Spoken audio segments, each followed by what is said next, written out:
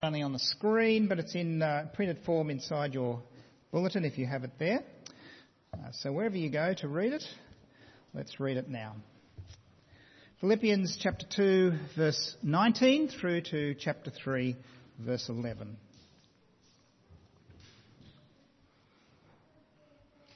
I hope in the Lord Jesus to send Timothy to you soon, that I also may be cheered when I receive news about you. I have no one else like him who takes a genuine interest in your welfare. For everyone looks out for his own interests, not those of Jesus Christ. But you know that Timothy has proved himself, because as a son with his father he has served with me in the work of the gospel. I hope therefore to send him as soon as I see how things are going with me, and I am confident in the Lord that I myself will come soon. But I think it is necessary to send back to you Epaphroditus, my brother, fellow worker and fellow soldier, who is also your messenger, whom you sent to take care of my needs. For he longs for all of you and is distressed because you heard he was ill. Indeed, he was ill and almost died. But God had mercy on him, and not on him only, but also on me, to spare me sorrow upon sorrow. Therefore, I am all the more eager to send him, so that when you see him again, you may be glad, and I may have less anxiety. Welcome him in the Lord with great joy, and honour men like him, because he almost died for the work of Christ, risking his life to make up for the help you could not give me.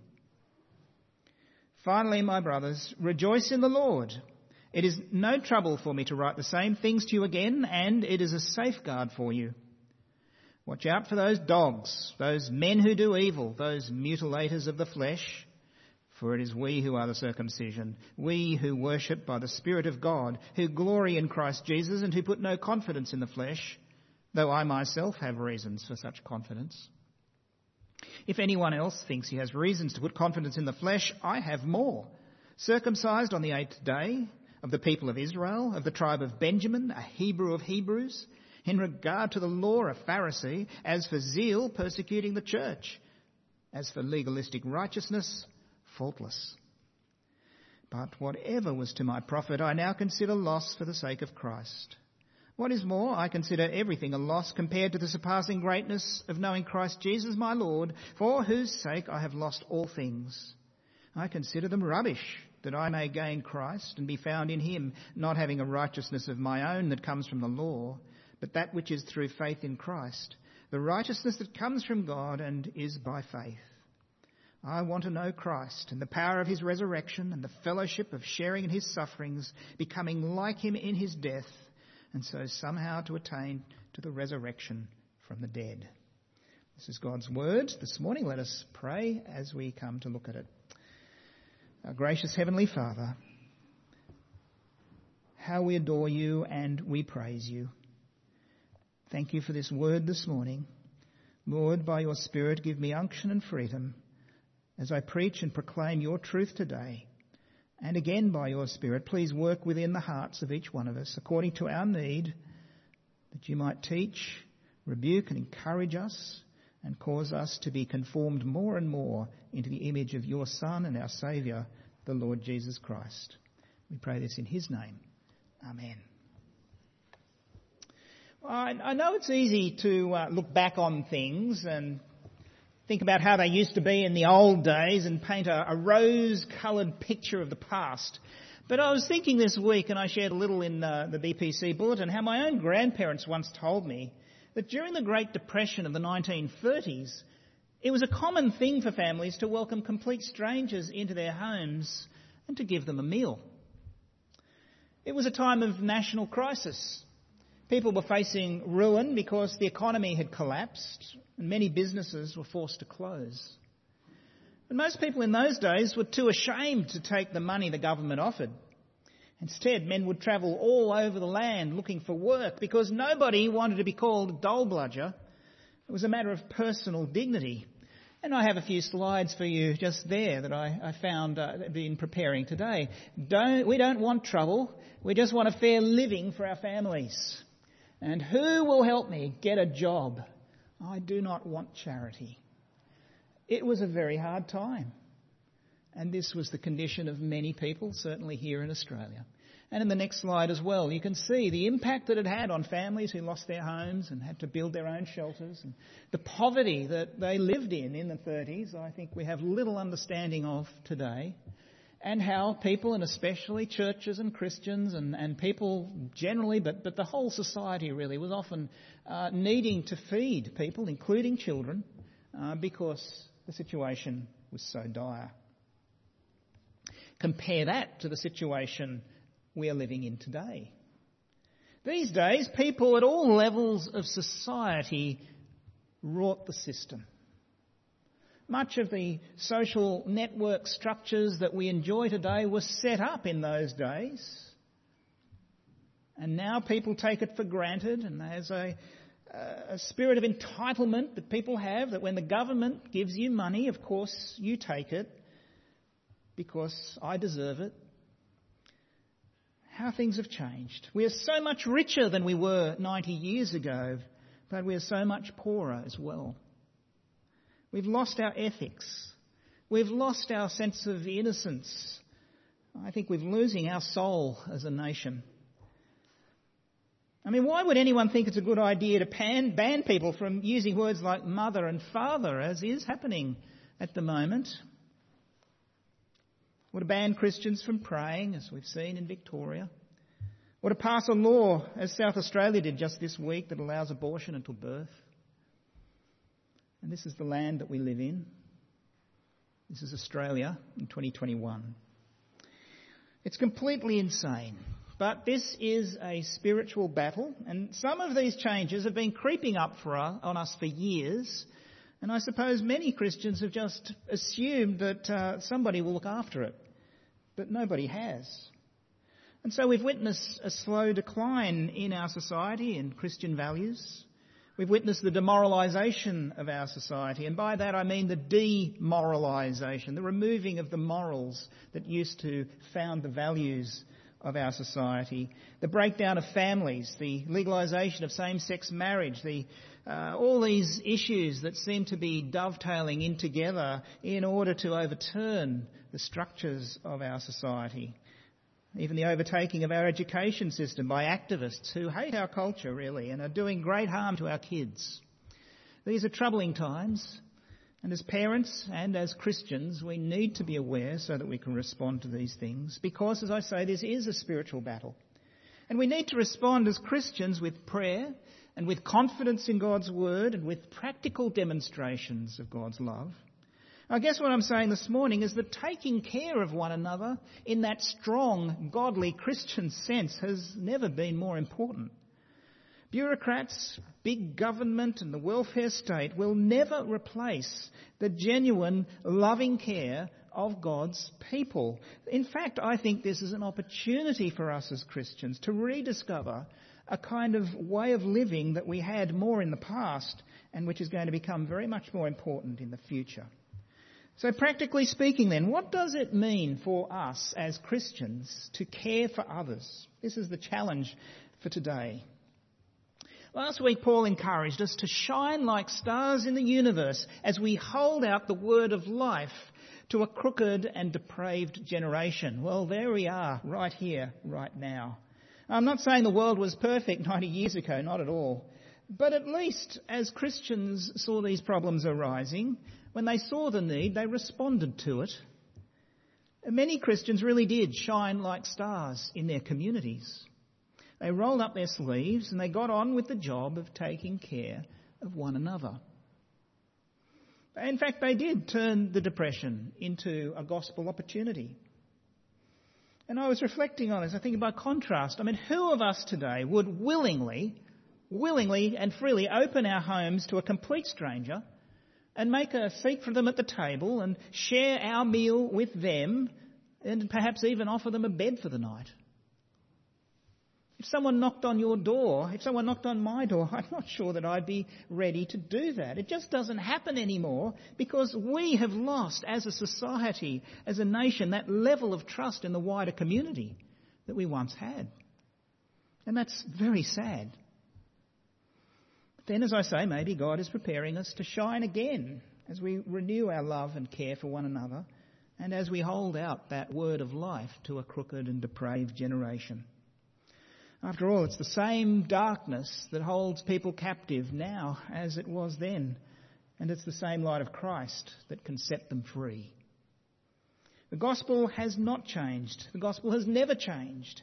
And we declare that Jesus is the same yesterday, today, and forever. So today we're going to learn about taking care of one another. For God's word teaches us that we are responsible for one another's well-being, emotionally, physically, and spiritually. We are responsible for one another's well-being. And that's where the gospel comes in, because we, as Christians, we want to invite people from every tribe and tongue and nation to join with us in this unique, Christ-centred community of loving care that is called the church. And may God help us to be more and more reflective of those qualities as his people in Burwood today. I've only got 2 points today. First of all, in verses 19 to 21, it'll be Timothy and Epaphroditus who guide us as we learn about taking care of one another's welfare. And then in chapter 3, verses 1 to 11, Paul will focus on safeguarding the gospel in order to gain Christ. I've called this second part of our message, taking care of one another's faith. So that's our roadmap. Taking care of one another's welfare and taking care of one another's faith, because God's word teaches us to be responsible for one another's well-being, emotionally, physically, and spiritually. So as soon as you start looking at today's passage, we come to chapter 2, verse 19. You can see how important this is to the Apostle Paul. It jumps straight out at you, this concern that he has for the welfare of others. Look at verse 19.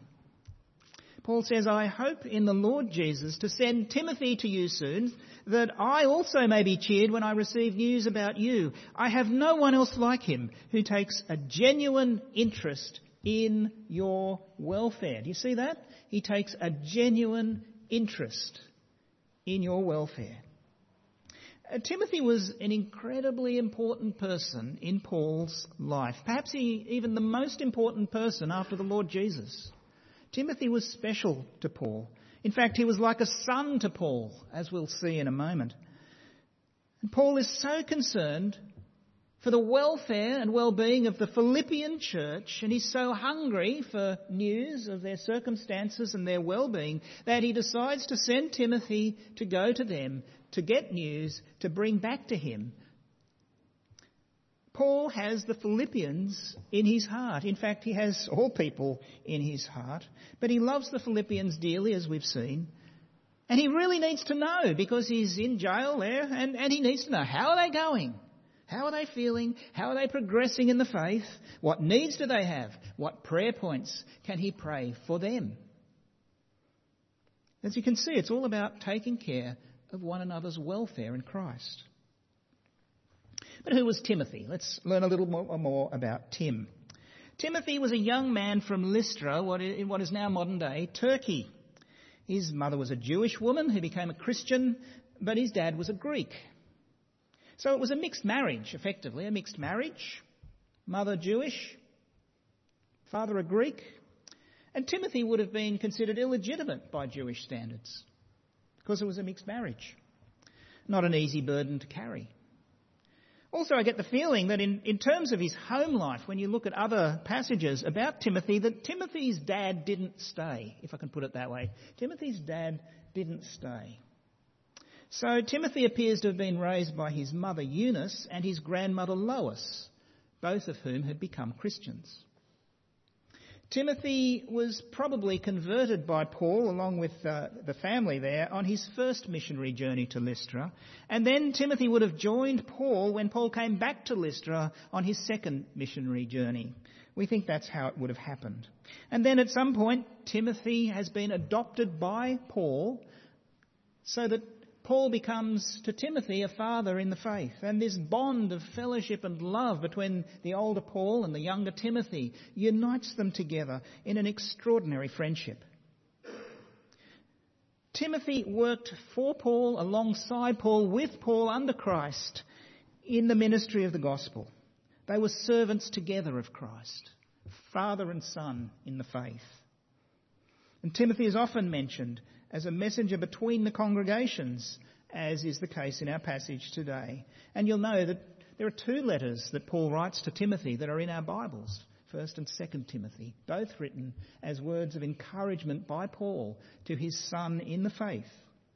And now Paul is about to send Timothy off to Philippi, just as soon as Paul finds out how his own case will turn out, whether for life or for death. Because as we've seen before, Paul isn't very much concerned about his own death. He knows that God is in control of his life, and he's far more interested in using what time he has for the benefit of others, rather than fretting about things that he can't control. So today's passage is a lesson about faith. It's certainly that. But it's also teaching us to have the same attitude as that of Christ Jesus. Remember that wonderful passage we looked at last week? That in Christ and his love for mankind, Jesus looked not only to his own interests, but also to the interests of others, to our interests and our needs.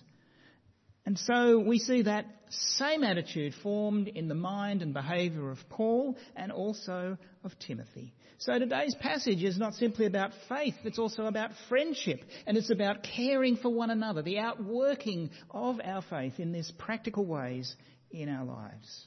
Jesus was pleased to be called a friend of sinners, and Paul also takes this same attitude and he urges others to do likewise. What we're looking for here is a full-blooded commitment to walking the talk, walking together, and walking with Christ. We want to take the truth that we've been loved by God in Christ in this extraordinary way, and we want to turn it around and share it with others.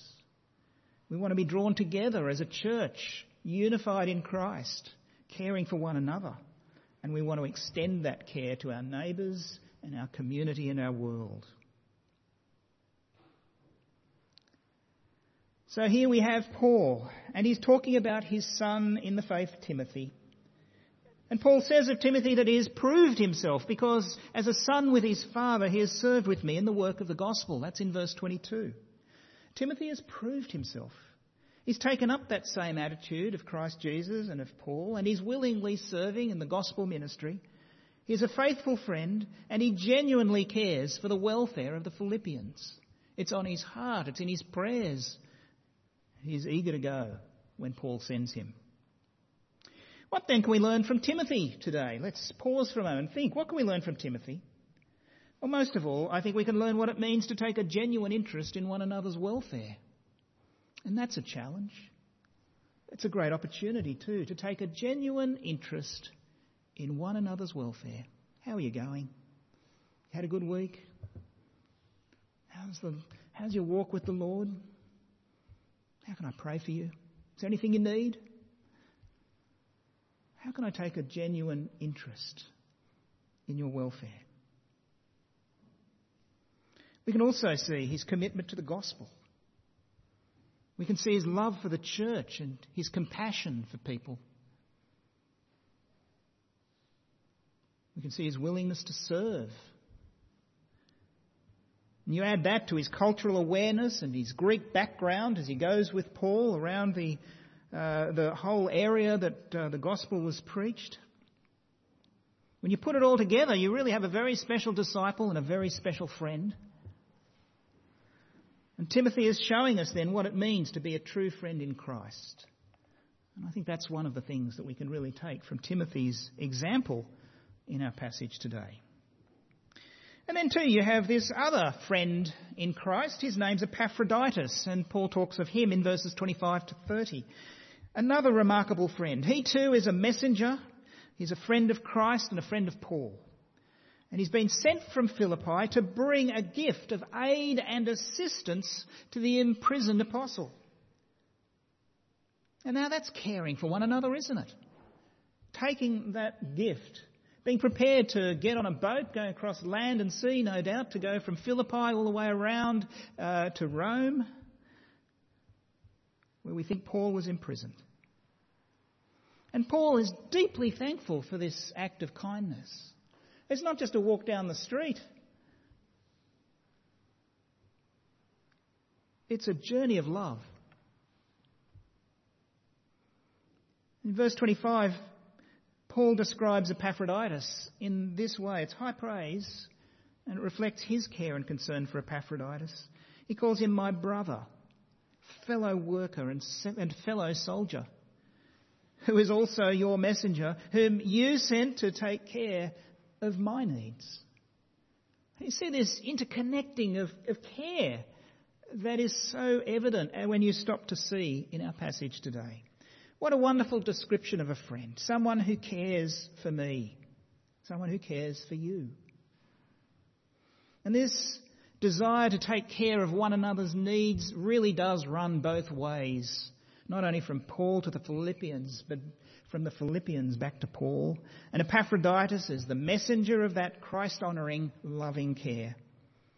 Not only so, but Epaphroditus, Paul goes on to tell us, must have taken some considerable risks to undertake this missionary journey of care for Paul. We're not told exactly what happened on the way, but it's clear that he fell very sick. And Paul's account of his ordeal is quite moving. He says, indeed, he was ill, almost died. But God had mercy on him, and not on him only, but also on me, to spare me sorrow upon sorrow. For after all, imagine being in jail in Rome and having somebody wanting to bring a gift of care to you and then having him die. That would have added sorrow upon sorrow. And so Paul says, therefore, I'm all the more anxious to send him, so that when you see him again, you may be glad, and I may have less anxiety. These people really care for one another. It's a network of care between Paul and Epaphroditus and Timothy and the church in Philippi. And you can see how Paul now knows that it's time for Epaphroditus to go back home, now that he has recovered from whatever illness it was that he had. So it seems this is what is in Paul's mind. First, Epaphroditus will travel back to Philippi. Then Timothy will follow with news of Paul. And last of all, Paul will come if it's God's will for him to do so. And perhaps they'll all be reunited in Philippi, God's will being done. And the other thing I want to say about Epaphroditus before I move on is just summarising here. He knew the importance of his ministry. I don't know what he'd been doing in Philippi, but you imagine he would have had a job, he would have had family, he would have had a life to live in Philippi, but he knew the importance of this ministry to take this aid and assistance to Paul. He understood the need. His heart was thankful for Paul and the ministry Paul must have had in his life. And so he travelled from Philippi to Rome, where we think Paul was, and he did it for free, and he did it for Christ, and he did it for the benefit and the blessing of his friend, the Apostle Paul. Never mind the cost or the inconvenience. Epaphroditus cared, and because he cared, he was willing to serve even to death. And so Paul says down in verse 30, the last verse of chapter 2, again, Epaphroditus almost died for the work of the gospel, risking his life to make up for the help you Philippians could not give me. This is not a criticism, it's just saying that Philippians are there, Paul's here, Epaphroditus is the one who must take this journey. And Paul is expressing his gratitude both to Epaphroditus and to the Philippians for the way they've shown care to Paul in his imprisonment in such a selfless way. Again, it's just this full-blooded commitment to walk the talk, to walk together and to walk with Christ that's so impressive and that overflows into this practical care that they have for one another.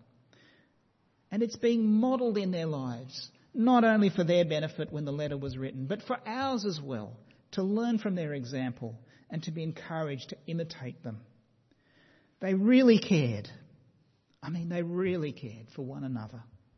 They cared for one another's welfare, emotionally, physically and spiritually. So to wrap up my first point for today, I thought I might turn it into a challenge for you and for me. And the challenge, which is a real challenge, is to be a true friend in Christ. Will you be a true friend in Christ? Now, friendship is as friendship does. And if you're a true friend in Christ, then your friendship will be a powerful demonstration of the gospel, because your friendship is actually a reflection and an overflowing of the friendship that you have with Christ. It is Christian friendship that is powerful and life-changing. We can all be friends, and you don't have to be Christian to be a friend, but there's something special going on in these friendships and the way they're being lived out. just like Timothy and Paul and Epaphroditus.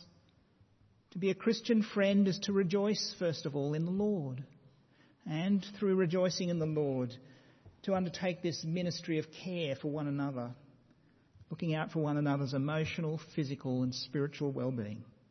And may we then shine like stars in the universe as we hold out the word of life to a crooked and depraved generation. For that is, after all, true friendship, is to bring your friend into friendship with Jesus.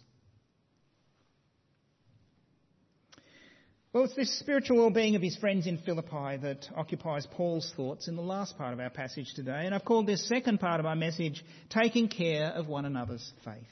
So as we turn to chapter 3, we begin to see for the first time in the letter of Philippians the troubles that the church was having. For they were having troubles. They were a church with many blessings, but they were not without their problems. And so Paul commends the Philippians, first of all, that they should continue to rejoice in the Lord. But then he also speaks of needing to safeguard their faith. So if you look at verse 1, he says, "Finally, my brothers, rejoice in the Lord. It is no trouble for me to write the same things to you again, and it is a safeguard for you." That's an interesting word, a safeguard, a protective shield, a defensive strategy, a place where you can be safe and secure from the lies and deceptions of the enemy.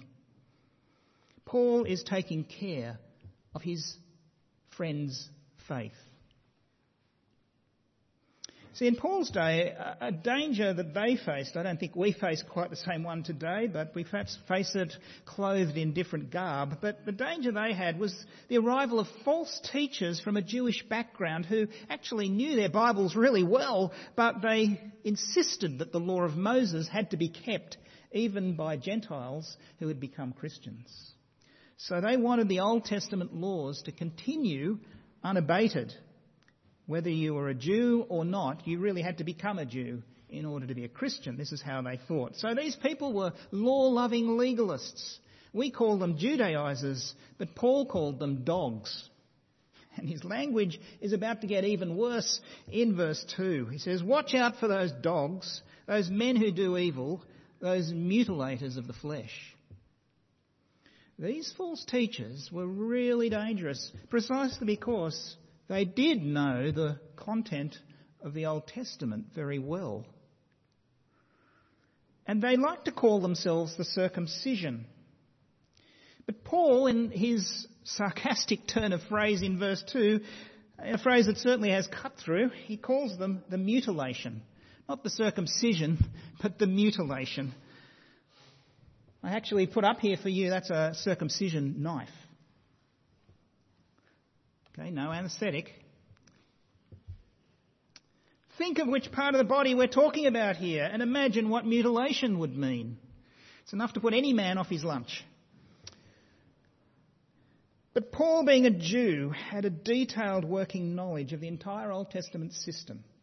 And so he insists now that we as Christians are the true inheritors of Israel's relationship with God, not them. For by the power of the Holy Spirit, we've been united with Christ and we've been circumcised in our hearts. Our hardness has been taken away so that we're now soft-hearted and caring and alive to the promises of God. So that we, and not them, we are the true circumcision of God. He says in chapter 3, verse 3, "For it is we who are the circumcision, we who worship by the Spirit of God, who glory in Jesus Christ, and who put no confidence in the flesh, though I myself have reasons for such confidence." Paul had every reason to have confidence in the law. He knew the law and he knew the privileges of the law.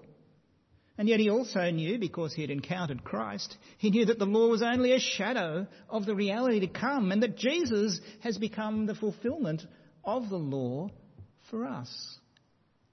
So then circumcision is really only an outward sign that marks a Jew in the flesh. It marked a Jewish man in the flesh. It was a sign of his belonging to the covenant community of Israel. If a Jewish man ever needed to prove his Jewishness, his identity, his belonging to the covenant community, he only needed to lift his robes, and there you had it. The sign was there. It could be seen.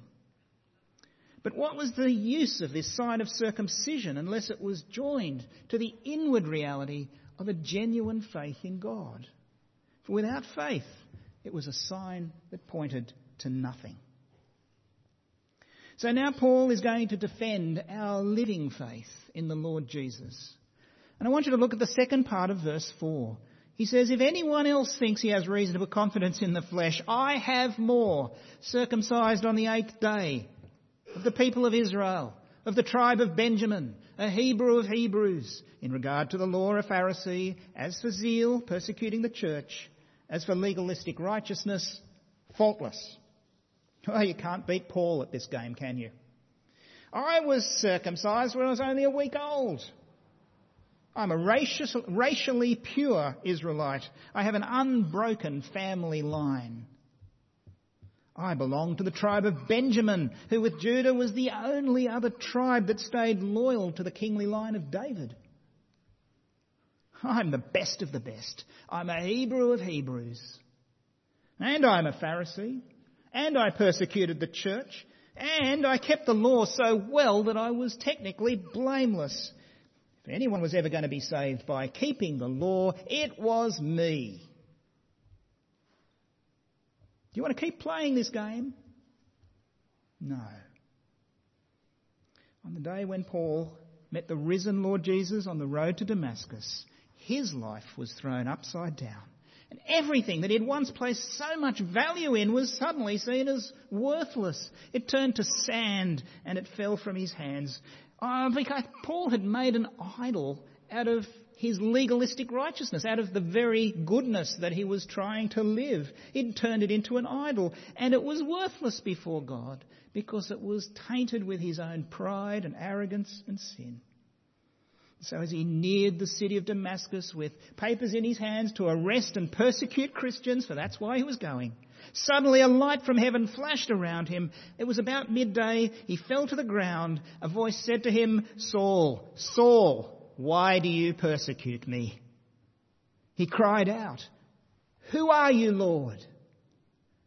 I am Jesus, whom you are persecuting. Now get up and go into the city, and you will be told what you must do. Can you imagine the kind of thoughts that must have been running through the Apostle Paul? Well, he wasn't the Apostle then, he was still Saul, wasn't he? Running through his head. For 3 days and nights he was blinded, and he did not eat or drink anything. So it's true then. Jesus is alive. The disciples were right. Stephen was an innocent man. I've murdered innocent Christians in God's name. How could I have gotten it so wrong?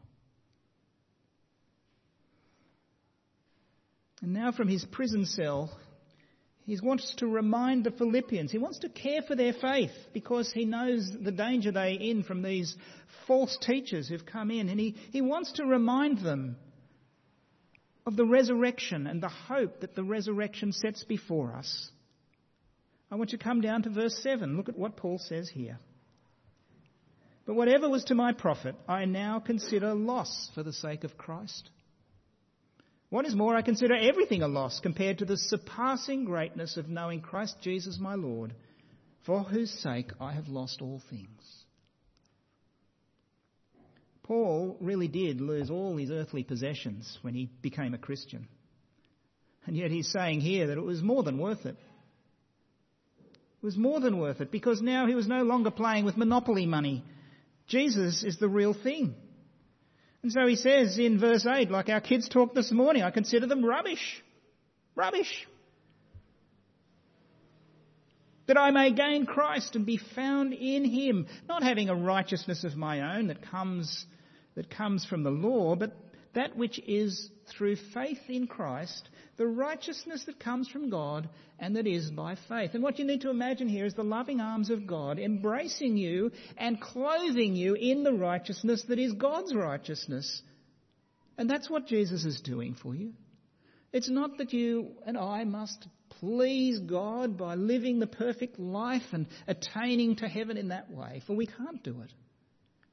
But when we confess that we can't do it and we come to Jesus, we are enclosed in the caring, loving, life-saving arms of our Saviour. With Jesus, it's the real thing. When we come to Jesus, God responds to our rebellion in a most remarkable way. He cares for us. He cares for us. He meets us at our point of need. He cares for us. He cares for you. He doesn't rub our noses in our sin as he might do. He doesn't shame us with our past failures and indiscretions. He wraps us up in his mighty, loving arms, and he cares for us. He takes the penalty of all our sins. He cancels the debt that stood against us. He embraces us, and then he rejoices in the fact that we've come home. Here you are, home again. I've always loved you. I care for you so much. And that's why Paul is so excited in the last part of our passage today. He says in verses 10 and 11, I want to know Christ. I want to know Christ and the power of his resurrection and the fellowship of sharing in his sufferings, becoming like him in his death, and so somehow to attain to the resurrection of the dead. And Paul knows that he is greatly loved, and that by God. And that's what he's sharing with us today. He's sharing his heart. He's sharing his experiences and his life. And he's encouraging us to do likewise for one another. And so I pray that his heart's desire to know Christ and to love him more might also be our desire too, because I know what that will mean for the way that we relate to one another.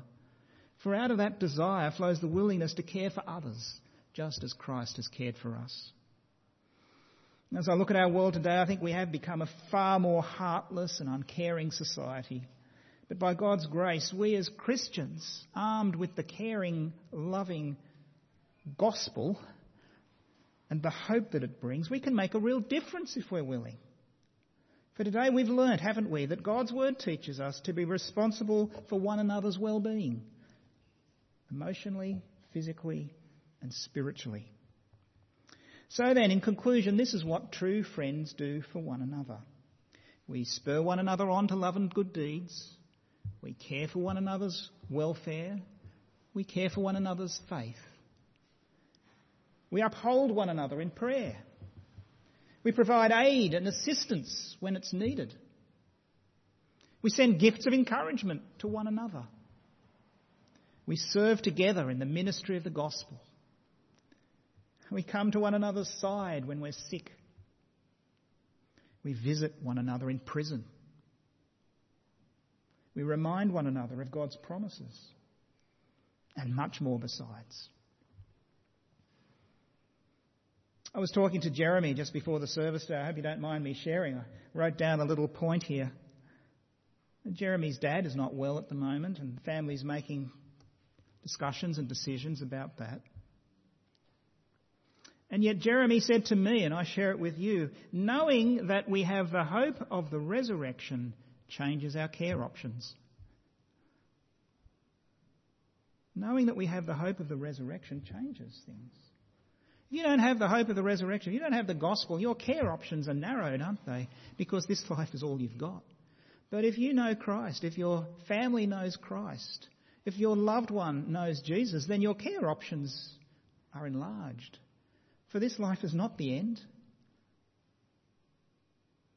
And tomorrow will be a brighter day.